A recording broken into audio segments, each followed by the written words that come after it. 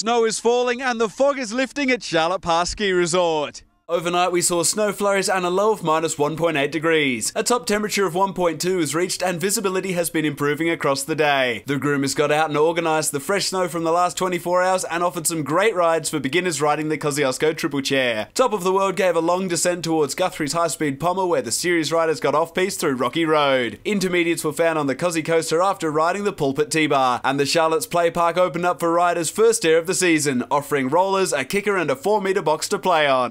The standards race should put a few ski instructors in their place, so I'll see you when you're shredding. This is Chris Moorcroft at Charlotte Pass Ski Resort.